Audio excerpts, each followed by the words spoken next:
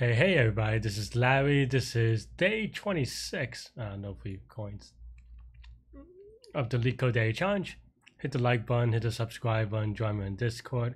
Let me know what you think about today's problem. Lowest common ancestor of a binary tree, LCA. So this one, it's going to be a medium, so it probably doesn't need it, but there is something that if you want to upsell, call binary lifting. Definitely check that out, but it basically allows you to pre-process the structure in a pre-process the structure in a good way. And there's also just, I forget what it's called. I have a name for it, but it's just like there's a linear time pre-processing constant time query algorithm. I don't know if that's a name, but it's by like a couple of professors in Rutgers and Stony Brook or something like this. But anyway, okay.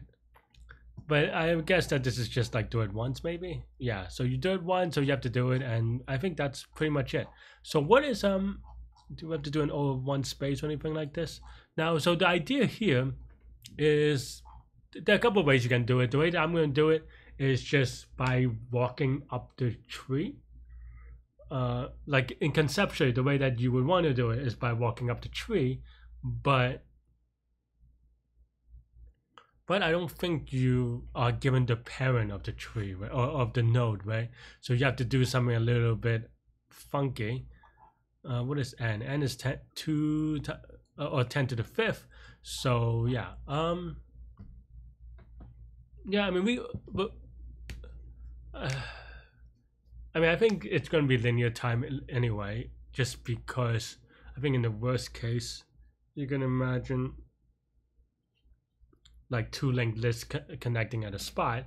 But I think the first thing that we should do, that I will do, is by finding P and finding Q, and then we'll walk up the tree.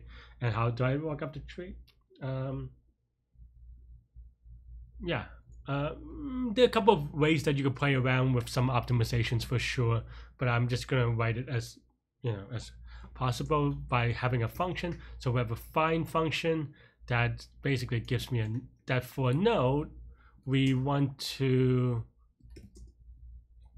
for a node, find the path from the root to this node, right?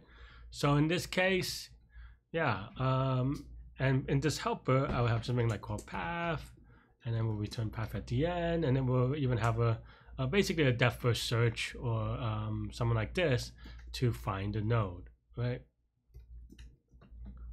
So yeah, so then we do a depth first search of the root,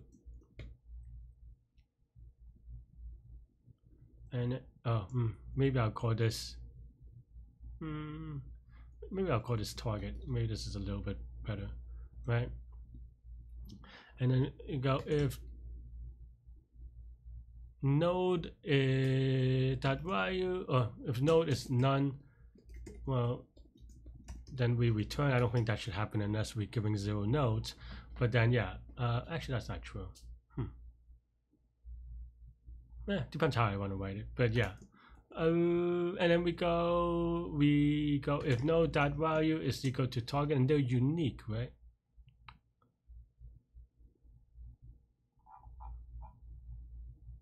Yeah, they are unique. Though in this case, we're not looking for the value anyway. We're looking for the node itself, so that should be good. So if this is the case, then we can. How do we want to do it? Let's just, maybe I can do. I'm kind of, this is a little bit hacky the way that I'm doing it. So okay, let's just do this then. It's not the cleanest whatever, but it'll be okay. Then yeah, then we return path. Otherwise, this is a little bit awkward actually. Let me think. I mean, this is just syntax in any case. It's not that big of a deal.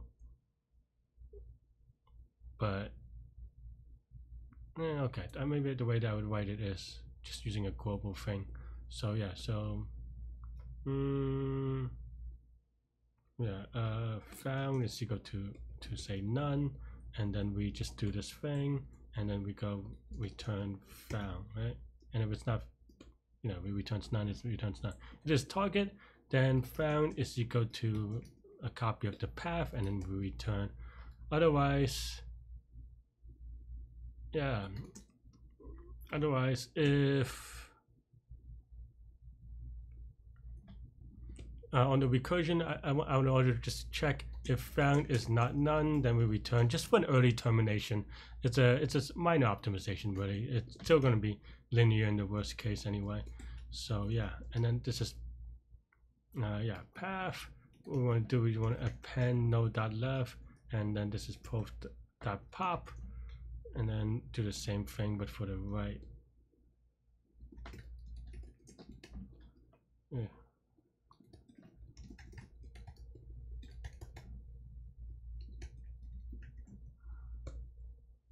And then and then now we look for the path P is equal to find of P, right?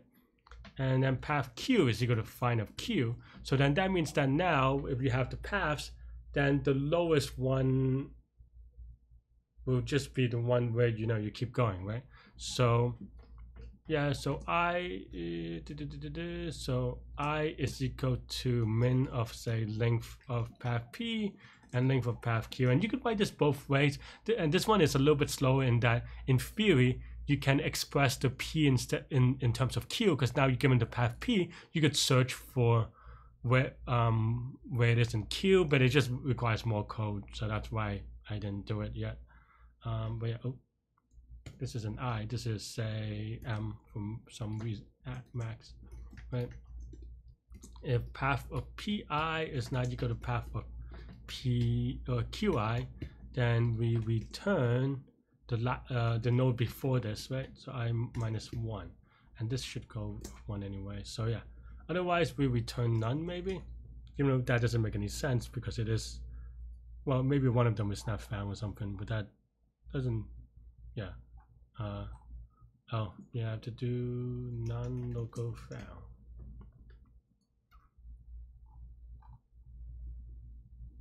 Why do we? That's weird. All right, let's print out the path real quick.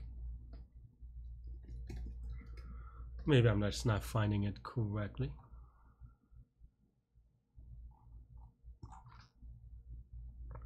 This is kind of hard to read, to be honest, but this is just like printing everything. But see, maybe we can write this a little bit.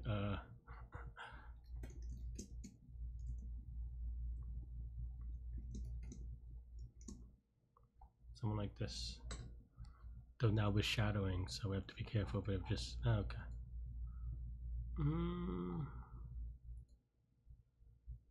Why is it not this is so annoying.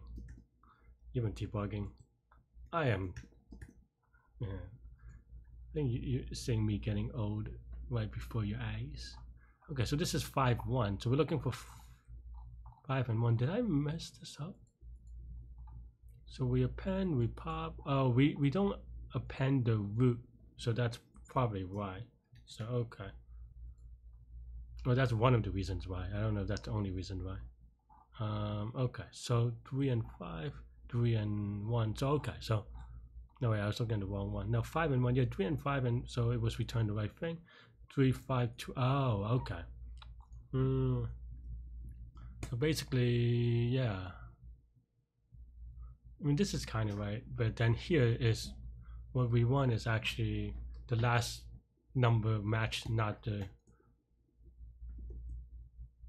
the last number matched, or last node matched. So yeah, okay, there we go. Sloppiness on my part. It's probably things that I probably could have thought about, but I don't know. Maybe I'm just been a little bit off lately. Maybe I need a break, to be honest, because I've been kind of I think one of the anti-patterns I've been doing is that I've been kind of lazy, so I've been letting these testing handle the thinking for me. But when I'm missing a little bit on the tests, that's when things go wrong. And also I need to be better about reading, but that's another story. Anyway, let's give it a quick submit. Hopefully this is good and not too yikes. Wow, this is way faster than last time. What did I do last time?